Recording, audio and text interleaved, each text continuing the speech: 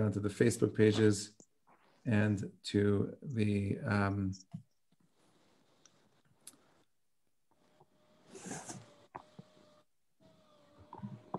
all right. Admit everyone in. All right.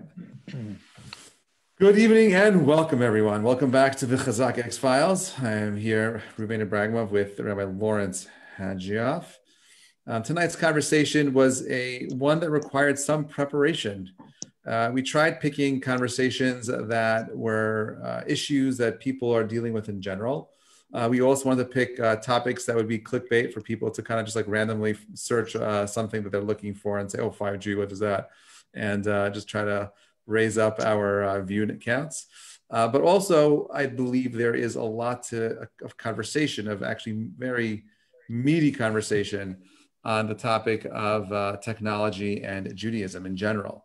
So I'm going to start by giving a little bit of an introduction to the 5G controversy. Let's speak about what it is, and then we'll kind of like delve into what's Judaism's view of technology. And of course, if anyone has any questions at any point, please feel free to send them in the comments and we'll try to get to all of them. So 5G, the two major issues with 5G was that one is that 5G is primarily designed by China, and that Huawei is the name of the company that's rolling out the 5G technology. And most countries are afraid that China is building technologies with backdoor technology, which means they'll have access to it. They'll have access to sensitive sites. So England, in particular, the English actually raised the issue, said that they're going to work with China and Huawei on condition that they have some Brits working inside the company, ensuring that there's no backdoor. And number two is that the cameras will not be installed at sensitive sites. Now, there is still a unease amongst the Brits. They're not happy about this Huawei British government partnership. Just so we Brits, we're skeptical bunch, Rabbi. We're a skeptical bunch. We've dealt with you Americans before. Last time this happened, we lost an entire colony. So we're going to have to be very careful when it comes to you. It's your way, Huawei, his way, everyone's way except the British way. That's right. Let's just throw it in there. Good. I appreciate that. You know, it's interesting, you know, that the wealthiest country in the turn of the 19th century, most powerful and wealthiest country in the turn of the 19th century was Britain. And now they're not. Okay. We lost a little bit. We're coming back. Their way didn't work very well. Now anyway. we got Meghan Markle. Well, we're infiltrating and no, I wouldn't say that. She's in Canada. We're coming back. LA. You are coming back. LA. Oh yeah, she's in LA. No, the British not coming back. They managed to extricate themselves from the EU, which maybe will help. They say LA is an acronym for Lo Aleinu. But anyway, so I didn't say that. I just heard it. I'm just telling you what people have told me. My friends from LA have said that to me. That would not be good. So the other issue that comes up with 5G is the issue of technology, meaning you have these microwaves that are being beamed down to you, these cell waves, and it's a much more powerful frequency, and therefore you're going to have a spike in cancer as a result of the higher frequency of 5G towers, people using their cell phones and so on and so forth. So naturally, there's a big pushback against. It's not just cancer. I mean, there's a lot of people who are out there saying that these wireless devices and these towers and 5G are actually changing and damaging our DNA, so that the radiation that's coming from them is making us sick in a way that we don't even know yet. There are such people out there who are saying this. I mean, if it's true, we're about to see the greatest human health disaster the history's ever known.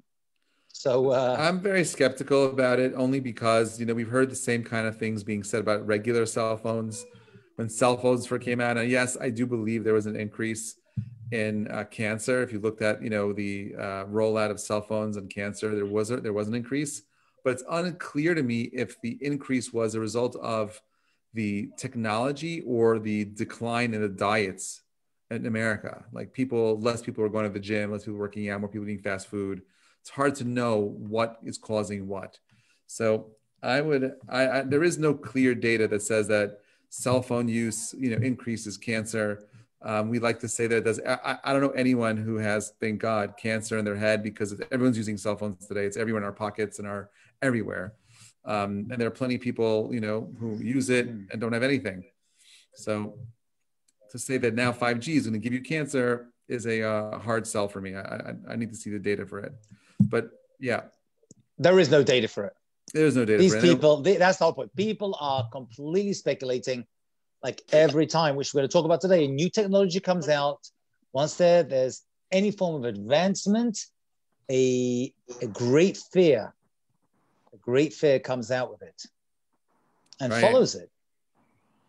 Right. Listen, there's in 1811 through 1817, there was a massive anti-technological movement that spread throughout England, and they called it the Luddites. It was named after Ned Ludd. He was an English worker who supposedly destroyed a weaving machine in the late 1700s. And he was advocating the destroying all these labor-saving machines because they were created by the Industrial Revolution. And ultimately, it would replace man and man's ability to have work. So there were these battles that were fought against the British Army to stop this technological revolution that was rolling out throughout England. At one point, there were more British troops fighting the Luddites in England than against Napoleon on the Iberian Peninsula. That's like a crazy. Smashing those, what is it, sewing machines, you said? What were they smashing over there? They were smashing weaving machines. Wow. Yeah, those crazy weaving machines. They were the internet of the 1800s. What the... Yeah, I mean, listen. Is that very much different than cloning sheeps or implanting human beings with chips in their brains? Well, for them, it was. I mean, it sounds crazy in comparison when you think about it, but for them, this new technology, moving into this new world, right? When this new stuff turns up, it freaks people out. They think it's going to lead people to be lazy, to rely upon these machines. And, and I think you mentioned something about Gan Eden when we were preparing for this a little bit. What do you want to say about that? Well, I wanted to say that, we have to ask ourselves like this. Technology is something that comes and goes. We need technology. Technology is often seen as something that is alien from human beings. It's like an external thing. It's not a part of us. I disagree. I think the way I think of technology is something that human beings create. And therefore, it's an extension of us. Just like if you saw a spider web, you wouldn't think of the spider web as being a technological advancement of spiders' ability to cast nets and catch bugs. You see it as being very much part and parcel of the spider itself. And therefore, I believe the technology that we create is really an extension of us. So I don't think of technology as being something separate from us. I want to add to that. You're saying basically that any form of technology is good because it's part of something that we've actually created. No, I'm not saying that. I'm not saying it's good. I'm saying that we think of technology as being synthetic. It's otherly. It's not human. It's outside. It's something else.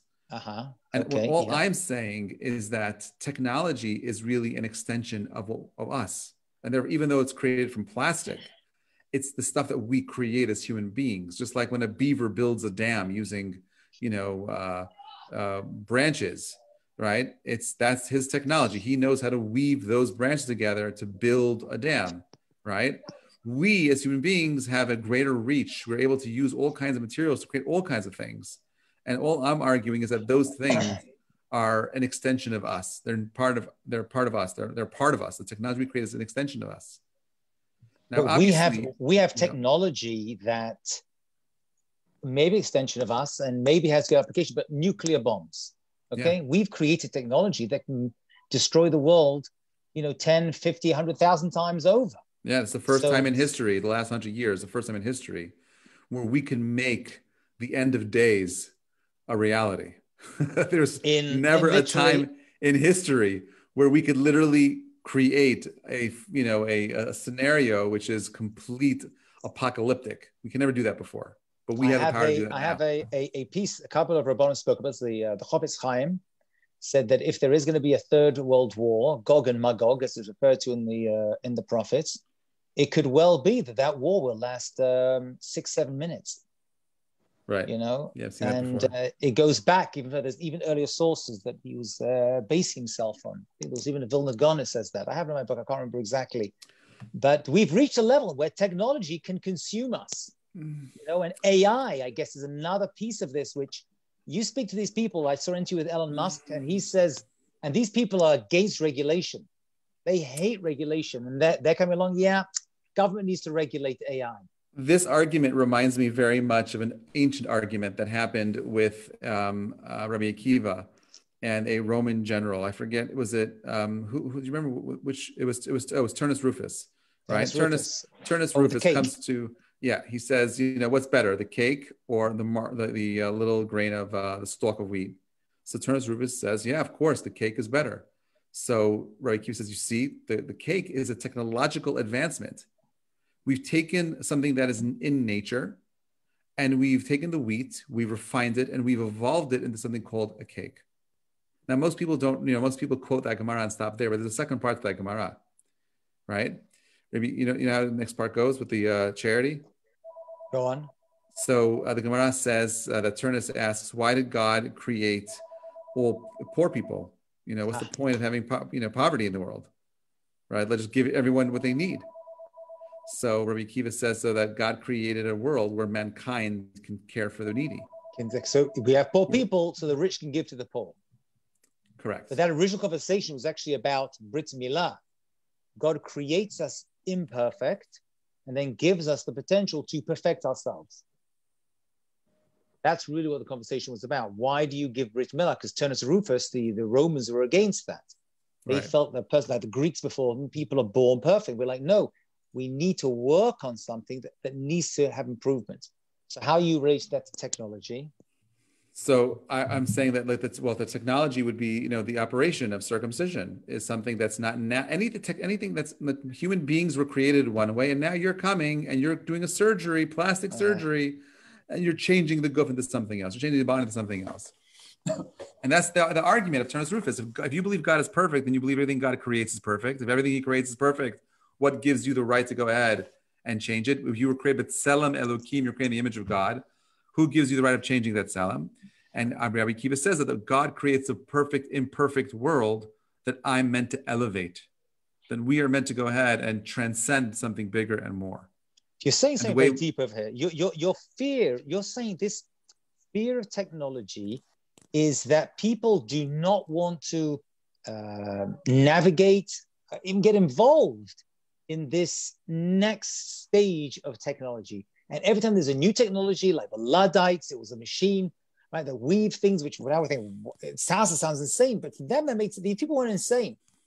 They saw a problem with society that would come around by women not weaving. That was their big deal. That was basically it, right? Right. Maybe men too. I don't know what's in the weaving, but that's how it was back then. Right? So they wanted to hold back progress. There's a fear of progress. Not only progress. There was I want to answer Alana's question, but before I do, I want to get to what you're saying right now. Is that there was a group of Christians that were against women using a epidural because it says that a woman's has to be, her punishment is that she needs to have pain during childbirth. Right, that's right. You know, and that all she needs is a good trusty leather belt to bite down on, and that's all she needs. That's all she's getting. She's not getting any epidural. Now, obviously, make no mistake, my wife, the anesthesiologist in the hospital where my wife gave birth was called the Candy Man. As soon as you walk in, you're like, bring me the Candy Man, put it straight in. Yeah, no, not my wife. My wife just didn't have anything. But again, there are many people who, even today, many women would rather have natural birth and don't want to have that. My woman knows my wife. Experience. So we're laughing at it, but it's not a joke. There are women who do want to go through that experience and have what they call real birth. I mean, they're obviously a little bit nervous that the epidural will cross the placenta, which it doesn't. There's also 1 out of 10 million chance that you can become paralyzed when you're waist down. And my wife knows that one woman out of 10 million women who is paralyzed on the waist down. So she was always terrified of the epidural. But Alana asks a question here. So is there a point where we can say that let's stop creating tech for a moment? Can we slow down? the evolution of technological advancement? The answer is yes and no. See, the reason why there is danger with technology, when Rabbi Hajioff and I were going through this conversation tonight, we were listing off like the first times in history, at least in Jewish history, Torah history, where technology was mentioned. And the first time is someone by the name of Tuvel Kain. Tuvel Kain was the first person to create bronze and metal tools. He created weapons, he created hammers, and he created the ability of us creating massive cities very quickly. And the Talmud says that his cities were used for idol worship. And you have someone else by the name of Jabal, who was the first man to create a harp. And the harp was a beautiful instrument that could do so many beautiful things, but it was used for, again, idol worship. Noah, okay, his name, Noah comes to the word Noach, to rest. Noah creates the plow. He invents the plow. He's an inventor. And society takes this new invention that allows them to rest, freeing them from the sin of Adam, right? Because Adam's sin was they had to work by the sweat of their brow. And instead of working, they're doing the 3 cardinal sins. And society gets destroyed as a result of the technology. With technology comes responsibility. And this is why, by the way, if you look even in the Orthodox circles, they're very slow to adapt and allow technology inside their communities. And they're very smart to. It's very smart to take the technology, but let's slow it down for a little bit. And I want you to know, this is not a prediction, this is fact. In the next 5 to 10 years, technology that's going to come out is going to be exponentially faster than anything you could possibly imagine. So whatever technology we've got up until now, imagine that growing by 100-fold each year. No, we don't have to cause our demise because the technology can be used for amazing things. Look at this medium right now, right? We're sharing Torah, we're sharing ideas. We have people who are, yes, it's a pandemic, and this is the best pandemic in history that you could want to live through, right? Because of all the technological advances that we have. We have communication skills, we have video, audio skills, we have the ability of entertaining ourselves. No one had that before. We have heat, snowing outside right now, and I'm sitting in a nice room with a funky light behind me and in front of a computer, and it's all good. This is amazing.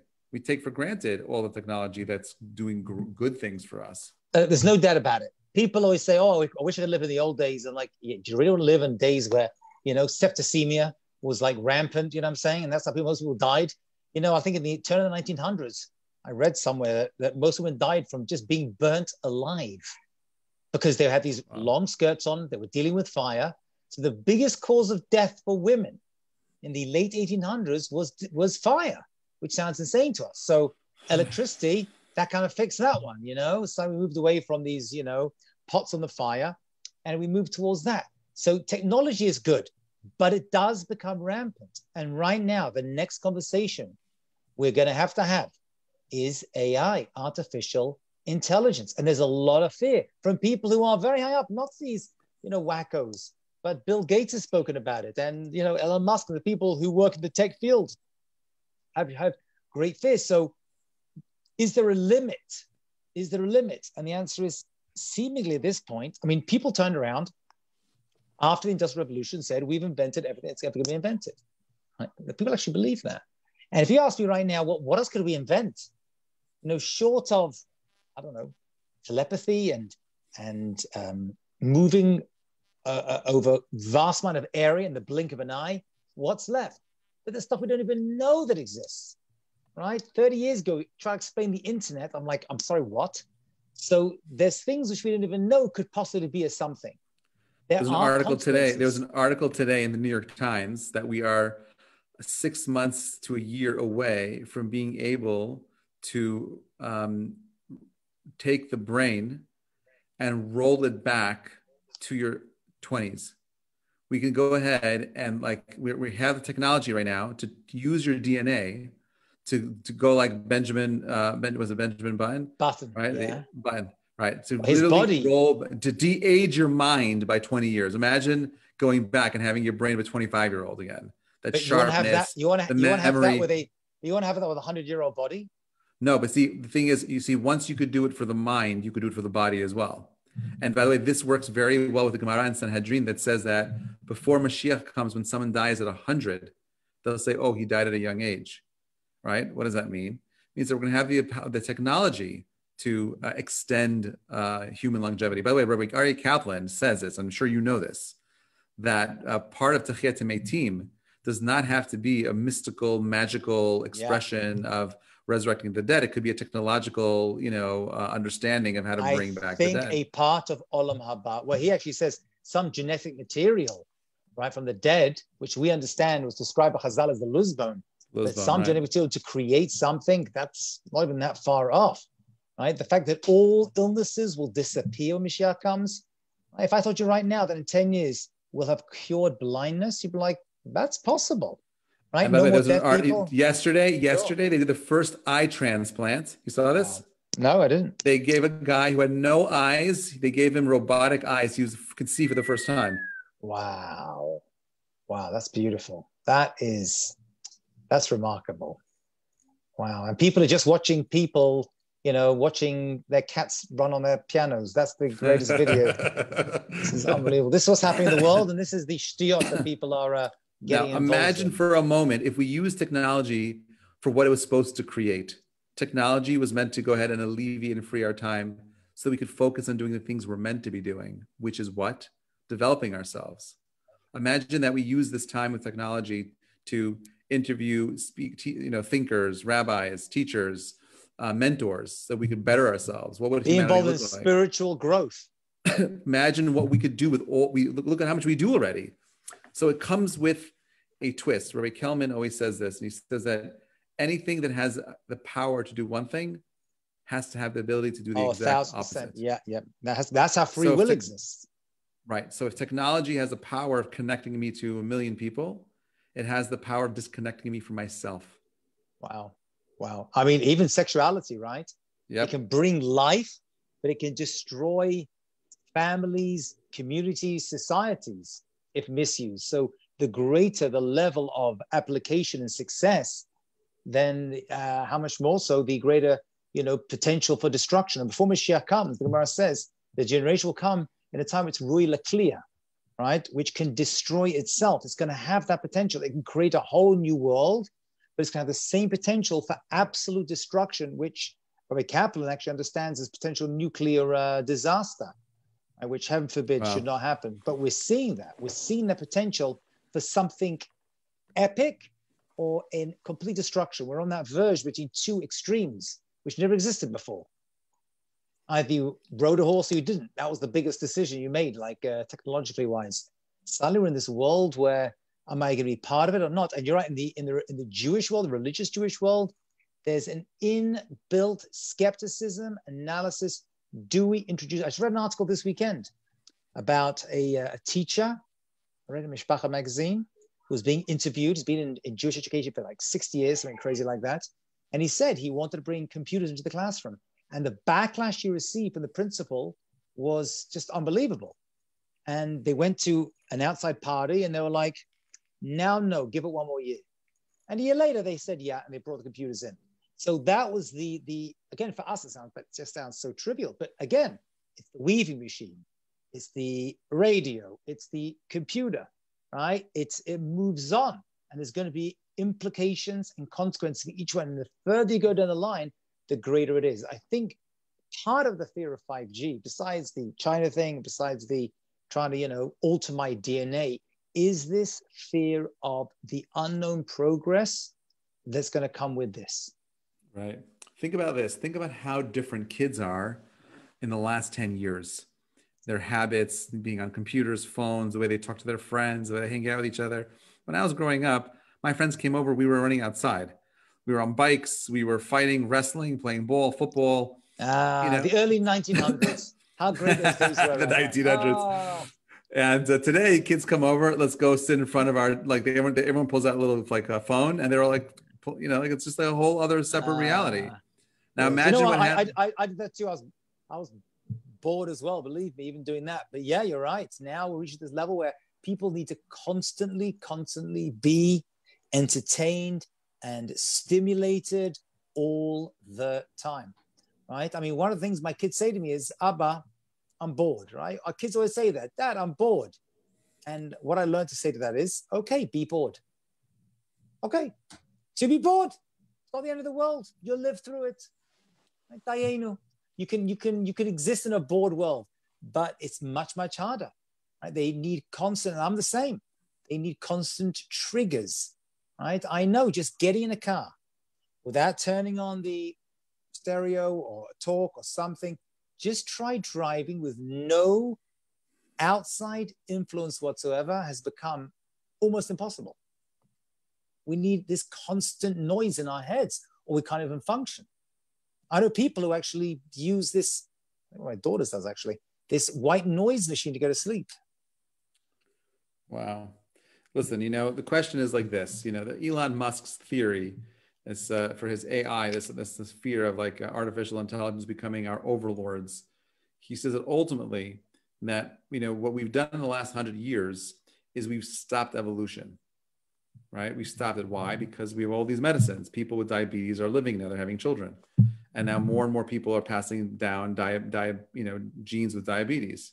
More and more people are passing down all kinds of, babies that could not have been born before because of their size, that the average head size has grown by 25% over the last 100 years because when a baby's born, we have the better technology of cesarean, and now you have a few generations of kids who are being born with bigger and bigger heads. So, and now that women are having a harder time with labor, but they have a cesarean.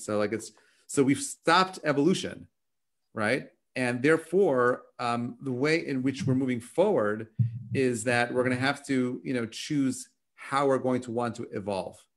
Mm-hmm. So I think this is that, evolution. Yes. This is evolution not between species, but of species.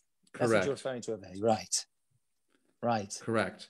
So the question is, if there is going to be a technology that allows you to have all of your memories stored in the cloud, or if you had access to everything on the internet, you could pull it out like in Matrix style, learn anything, karate, guitar, by just like saying, download, guitar, download that song, and now you know how to play it.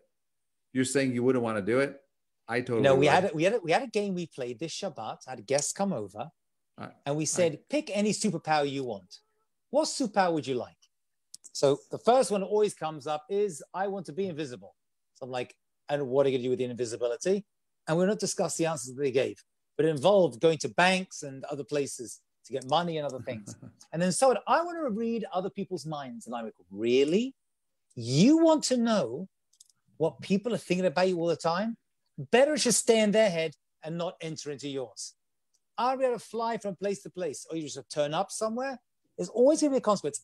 That's we're talking about superpowers right now, right? What seems to us, what we consider natural for people 100 years ago was a superpower. I mean, I could go from one country to another in 7 hours. These are superpowers. So now we're trying to figure out what is the superpower we want for the future? How are we going to be able to deal with superpowers of the future?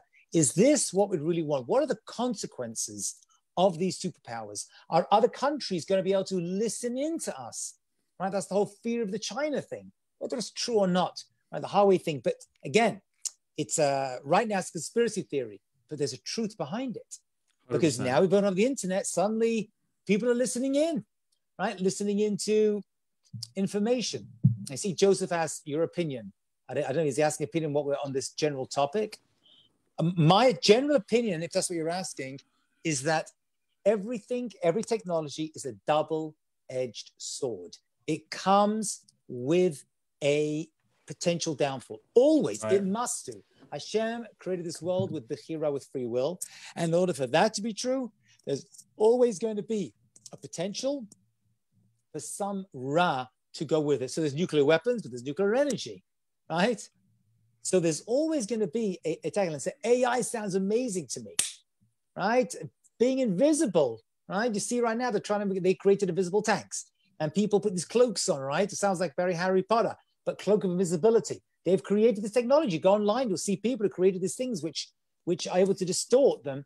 But do you want to be invisible? And if you have this power, what's going to happen? If the wrong people get this power, what are they going to do with it? Right. Listen, I'm just waiting for them to create the technology where I can eat whatever I want and not gain weight. Hey, whoa, 1 second. I'm waiting for that technology. We're flying to Mars.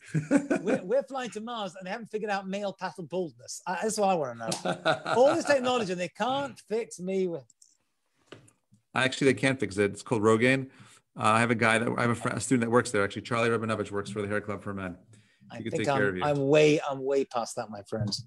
I think even Listen, I walk into that club, they'll be like, yeah, I don't think so, Rabbi. It's too late for you. Joseph, just to answer your question, the answer is I would embrace it. I'm not going to fight that. Meaning the concern is like this. Are there centralized, governments that are using this technology in a bad way? And the answer is probably. For sure, China is definitely using technology in a very destructive way. Is the American government? Not yet. Depending on where the government goes, it could change. There's no question that everything we're creating, again, can be used for bad things, but it could also be used for a lot of good. And I think that, maybe next week we're going to talk a little bit about what's going on with GME, with GameStop. I think that that's all a good thing. I think that the idea of decentralizing things is important, and technology is the most powerful tool that allows us to decentralize power. And I'm going to fight back. I'm going to fight back when we get there. I'm going to fight back on that. I have my own opinions on that, which we're going to get to next week. I'd love to have that conversation with you next week. Anyway, but the idea is that technology is meant to become an equalizer. Think about it. A gun when guns came out, it was the first time that a woman actually had a chance against a man in a fight. Right? A real chance. They can still stab them, but yeah, but the odds are a woman and a man both have swords. We know who's winning that match at the end of it. Most men would win that match. It's just I'm not saying women can't defend themselves. Just that men are built differently. All the women listening, I did not say this. I accept the fact I can be stabbed at any moment. He's married to an Ashkenazi wife, and I'm not. Anyway, so we have. I'm going to get in trouble for this later, but all I'm saying is that most people will tell you that the biggest equalizer, technological equalizer in history was the gun. Okay, the handgun. Okay.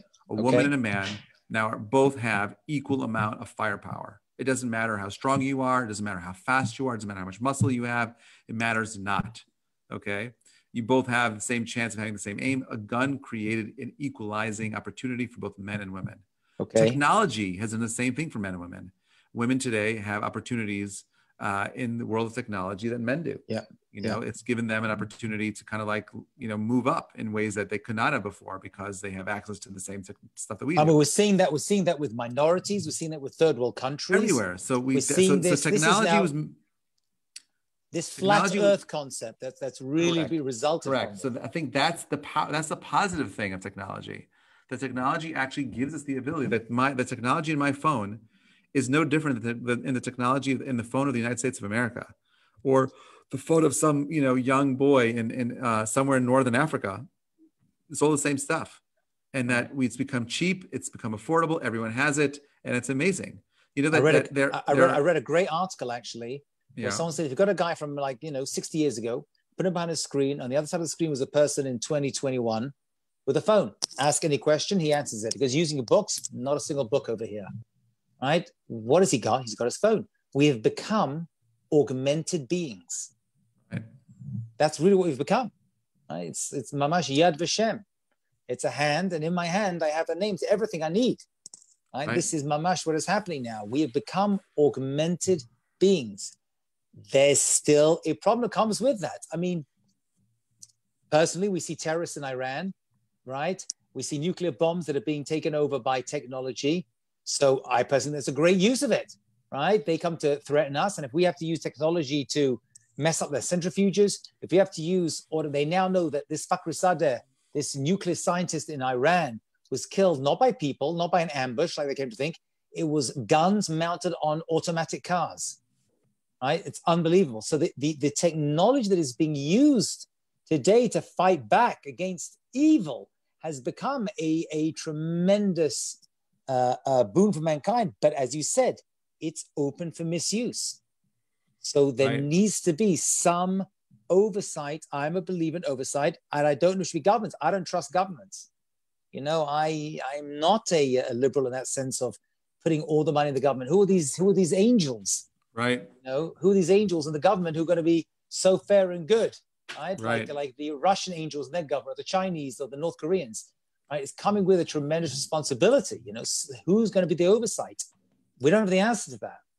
Right. That question has been left unanswered so far.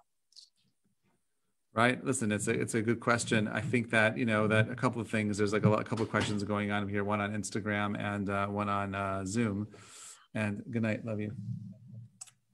All right. Sorry about that. But so one question is over here to you, Rabbi. It says, when you said that it can't be without noise, just reminded of how Pharaoh kept us so busy to the point where we weren't able to think. Same thing nowadays. That's in Galut Mitzrayim. We're still there. Though we have all this technology to help us with the time, we don't have time to do simple things. But that's not because of technology. That's because of our lack of discipline. Right? Yeah, but technology is not helping. As far as it can help. It can help as long as we are able to learn to be disciplined. You can't give a child the code to the nuclear, bombs. It's just, that's silly. He gets upset. You don't give me what I want. Boom, I'm gonna nuke you all the time. And we're those kids today. We're playing with big things. We don't fully understand how they work, and it's because we have created a society of people that don't understand what it means to be in control.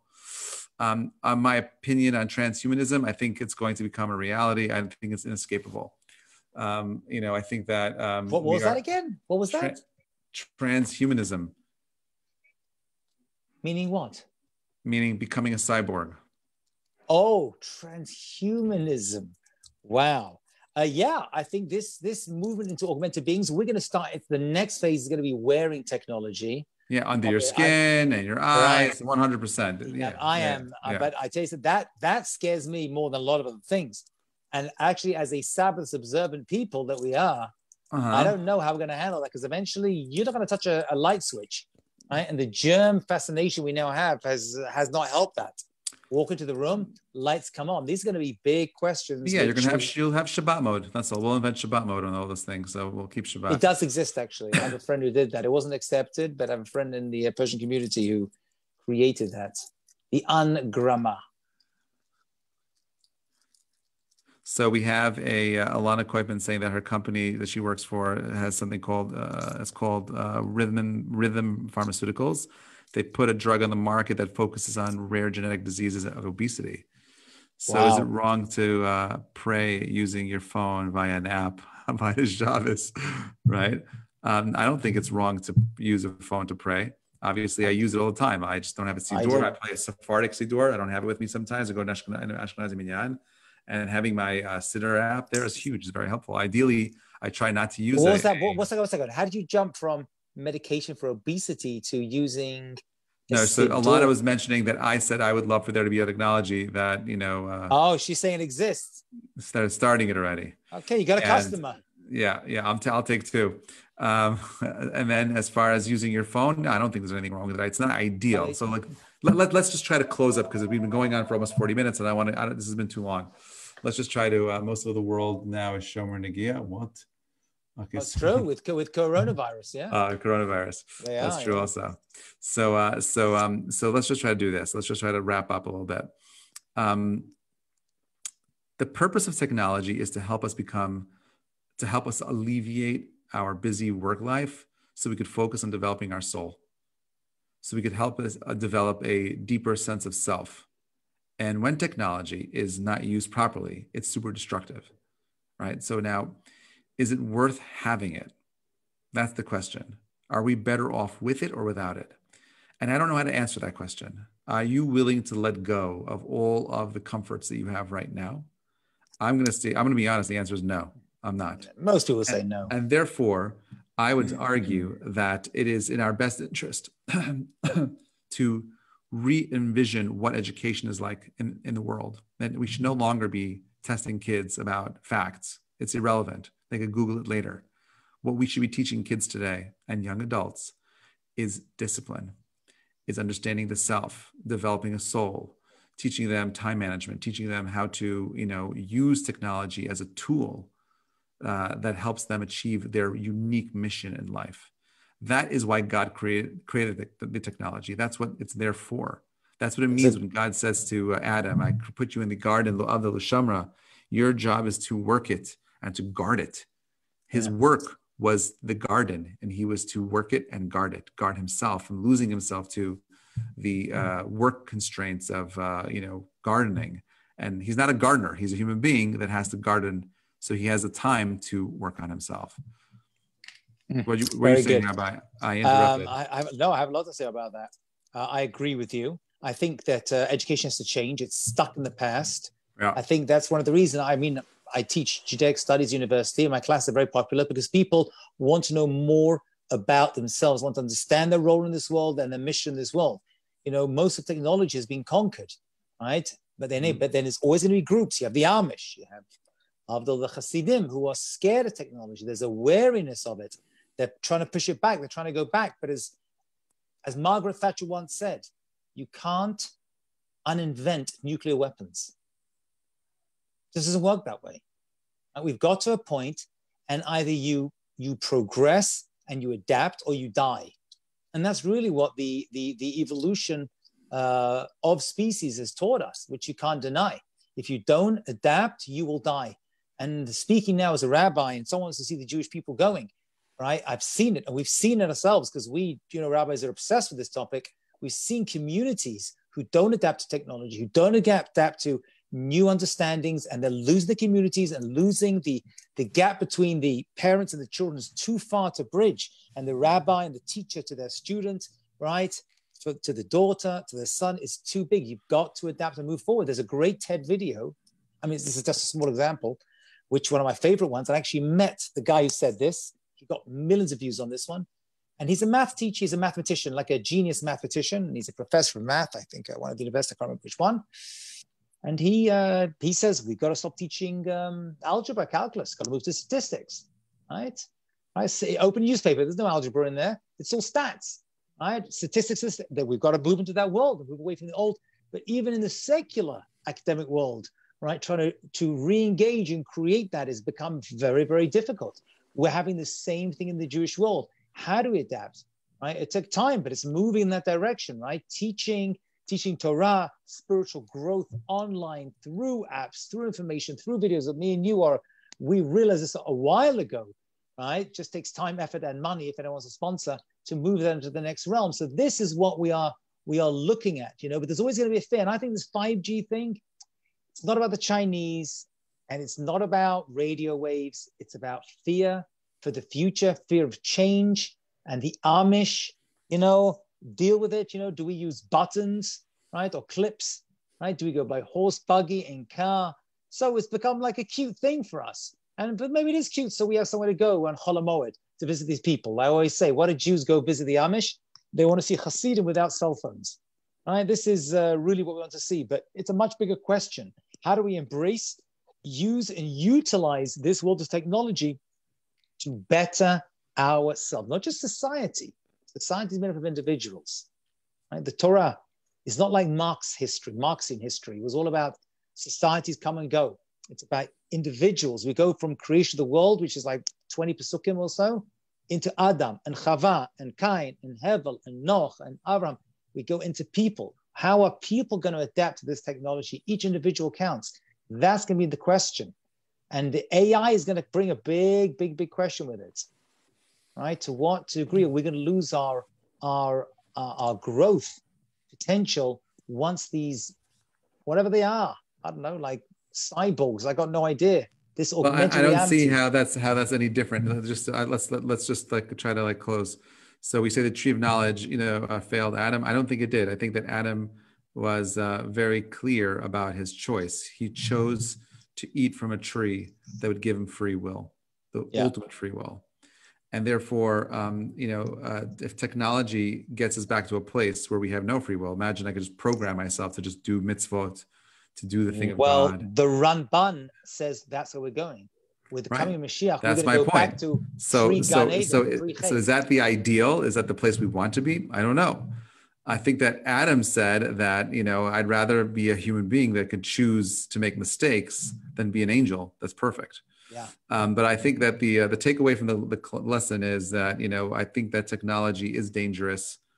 We have reason to be concerned, and that when we're concerned about these things, that really should be not a time to panic, but a time to prepare and figure out how to use it to elevate ourselves and become something bigger and greater. Good stuff. Thank you, everyone. Thank you, Rabbi, for letting me be part of your discussion again. As always, Rabbi, it's a pleasure. Thank you for adding all that you do. And everyone, thank you so much for listening. Thank you all for sharing your questions. We look forward to continue the conversation, God willing, next week. Same place, last same of our time. series. The last of our series. If anyone has a different series that they want us to tackle, we're open to it. If there are any other conspiracy theories that we missed that you want us to deal with, or any other questions you want us to deal with, we're happy to do so. Have an amazing week. Shavua Tov, everyone. Thank you so much for listening. Take care. Thanks, guys. Bye.